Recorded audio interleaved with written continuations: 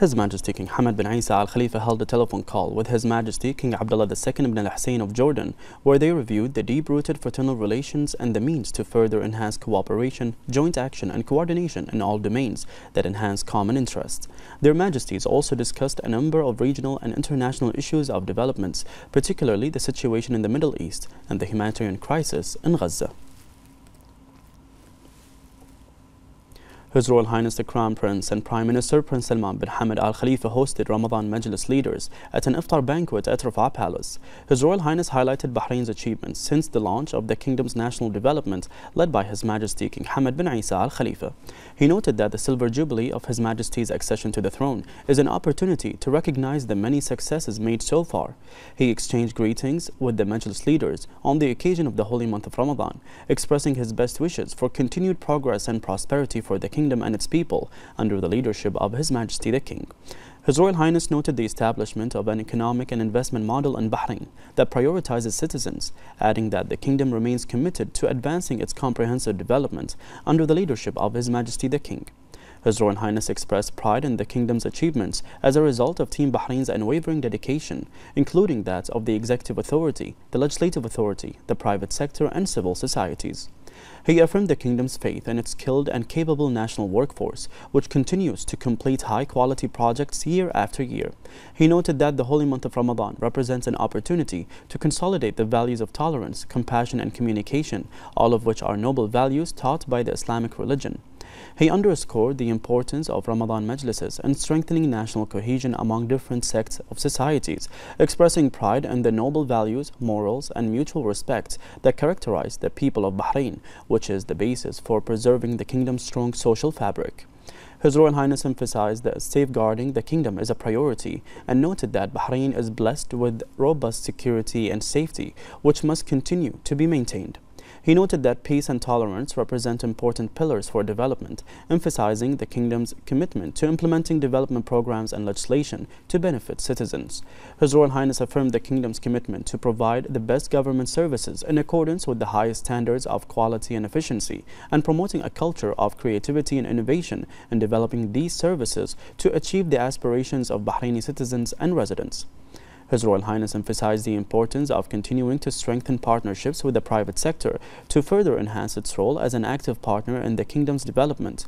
He expressed gratitude to the Bahrain Chamber of Commerce and Industry and the commercial sector for ensuring the stability of prices and abundance of consumer goods during the holy month of Ramadan. His Royal Highness highlighted the many achievements of the Economic Recovery Plan and Bahrain Economic Vision 2030, which reflect the success of the people of Bahrain, and noted that evaluating the outcomes of the achievements continues to be a priority. He expressed his anticipation and optimism for Bahrain Economic Vision 2050 to build a brighter future for the kingdom and contribute to its ongoing development efforts under the leadership of His Majesty the King. His Royal Highness underscored Bahrain's firm stance towards the Palestinian cause and its unwavering commitment to reaching a peaceful, lasting and fair solution in support of Palestinians' legitimate right to establish an independent state with East Jerusalem as its capital. The attendees expressed gratitude to His Royal Highness for his unwavering dedication to all members of society and for strengthening the social fabric of Bahrain, wishing the kingdom further progress and prosperity under the leadership of His Majesty the King. The Chairman of the Board of Trustees of the Isa bin Salman Educational Charitable Trust and Chairman of the Board of Directors of Tamkeen, His Highness Sheikh Isa bin Salman bin Hamad Al Khalifa, His Highness Sheikh Mohammed bin Salman bin Hamad Al Khalifa, and several senior officials were also in attendance.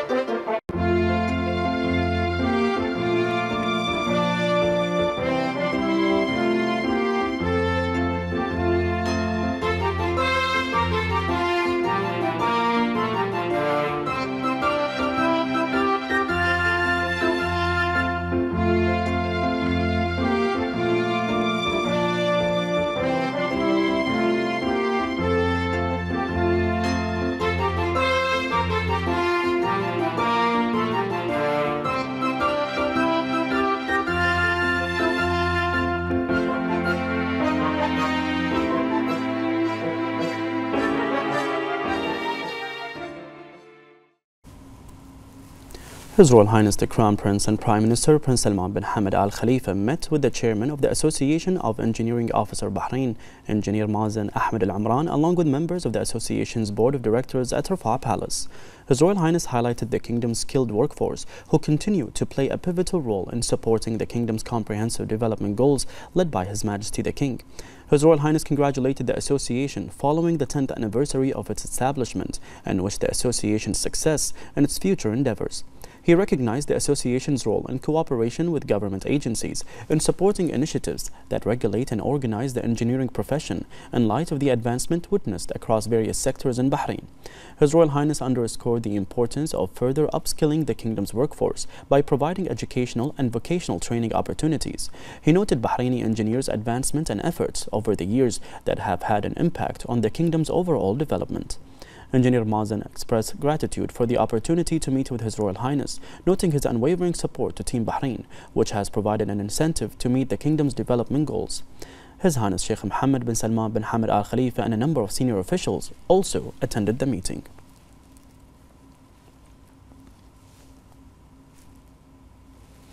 His Royal Highness the Crown Prince and Prime Minister Prince Salman bin Hamad Al Khalifa also received the newly appointed ambassador to Brazil to Bahrain, Adriano Silva Pucci, at Rafah Palace. His Royal Highness highlighted the strength of Bahraini-Brazilian relations and multi-sector collaboration, noting the kingdom's commitment to furthering cooperation to achieve mutual aspirations. His Royal Highness welcomed the Brazilian ambassador to the kingdom and wished him success in performing his diplomatic duties. He noted the mutual commitment to both countries to build on relations and further collaboration across all sectors. Regional and global developments and issues of common interest were also discussed. The ambassador expressed gratitude for His Royal Highness's commitment to furthering bilateral relations and wished Bahrain further progress and prosperity. His Highness Sheikh Mohammed bin Salman bin Hamad Al Khalifa also attended the meeting.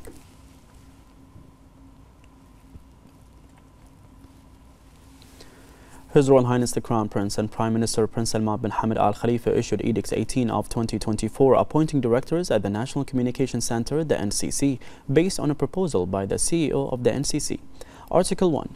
Zainab Abdulaziz Jassim al-Nasheed, Director of the Media Office, and Ali Ahmed Ali al-Jodar, Director of the Media Analysis and Follow-up.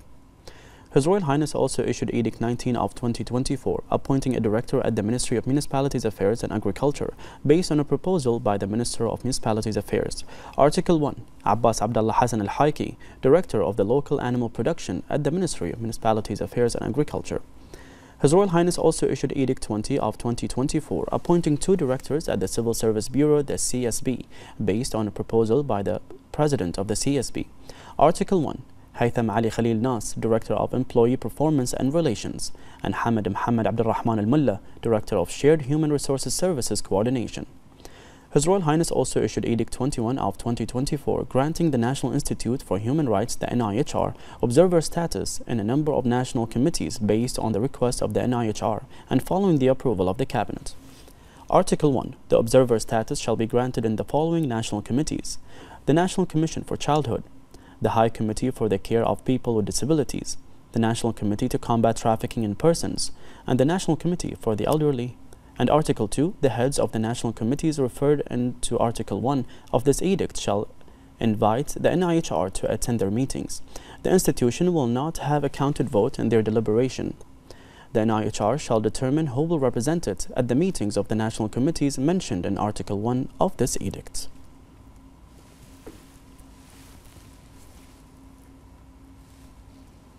The Chairman of the Supreme Council of Health, Lieutenant General Sheikh Dr. Mohammed bin Abdullah Al Khalifa, and the Chairwoman of the Board of Directors of the National Bank of Bahrain, Hala Yatim, opened the NBB Multiple Sclerosis Center project in Muharrar Governorate in the presence of the Minister of Health, Dr. Jalila Hassan, the Chairman of the Board of Trustees of Government Hospitals, members of the Board of Directors of the NBB, the bank's executive management, and a number of officials and representatives of relevant authorities. The SCA Chairman noted that the center is a result of the community partnership between the public and private sector and reflects the belief of national companies and their community responsibility towards the development of society. He hailed the support of NBB to finance the establishment of the center and equip it according to the best medical and engineering standards.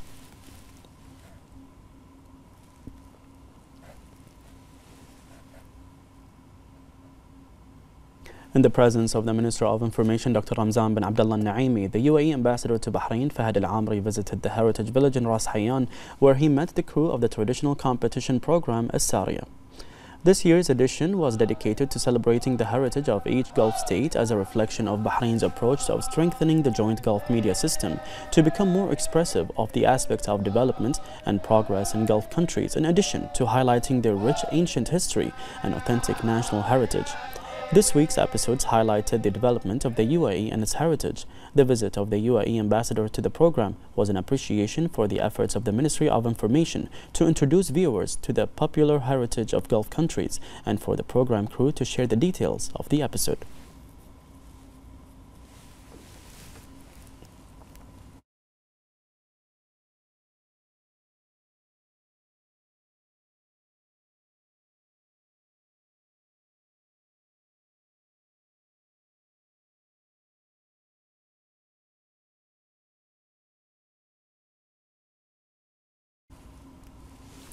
The National Institution for Human Rights welcomed the edict of His Royal Highness the Crown Prince and Prime Minister on granting the NIHR observer status in a number of national committees based on the request of the Institute. The NIHR sees that this step will develop the practices and procedures of the institution to implement its powers in accordance with the law of its establishment. It expressed appreciation to the approval of the government on expanding the scope of the NIHR's work. The President of the NIHR, Engineer Ali Al-Razi, commended the constructive cooperation of the Executive Authority to support the work of the institution, noting that it will strengthen implementing the NIHR's mandate to protect human rights and strengthen its relations with government institutions and stakeholders. He noted the Executive Authority's keenness to strengthen its effective policies in promoting and protecting human rights to consolidate peace, stability, security, and sustainable development.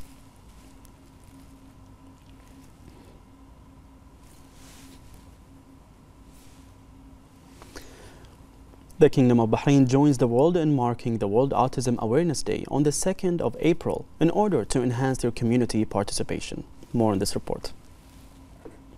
The Kingdom of Bahrain is distinguished by its pioneering experience in the field of integrated social policies between the government and private sectors, and in achieving the principles of justice, equality, and equal opportunities amongst all citizens in general and the people with special needs in particular. On the anniversary of World Autism Awareness Day, the Ministry of Social Development highlights the importance of continuing to provide various means of support to people with autism and enhancing their integration into society. The Ministry covers the annual costs of rehabilitating the beneficiaries of these centers, where the Ministry has worked on licensing procedures for the purpose of rehabilitating people with autism, in addition to dispersing a monthly allocation of 200 Bahraini dinars. A comprehensive disability complex was also established in Ali area, which aims to provide aspects of care and rehabilitation for people with social needs. Working to build a Bahraini society based on the principles of integration and inclusivity are in line with the approach of His Majesty the King and the follow-up of His Royal Highness the Crown Prince and Prime Minister in order to achieve the principles of justice, equality, and equal opportunities.